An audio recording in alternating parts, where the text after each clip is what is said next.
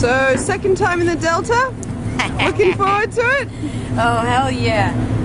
I'm just learning all the stuff that I need to train more of when I get back to LA.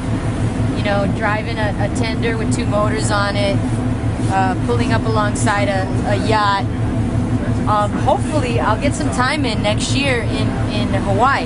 Hopefully, I won't even have to come back here because this year you guys rip it a new one, and these whaler ships just don't come back.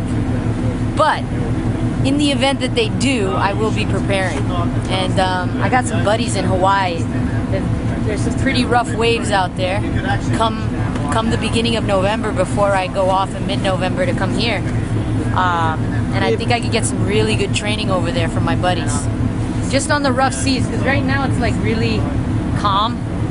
And I don't think that, I'm going to learn a lot, about what it's like on the day from this. Because you guys are like running way faster. There's a lot more waves and it's a lot colder. So absolutely.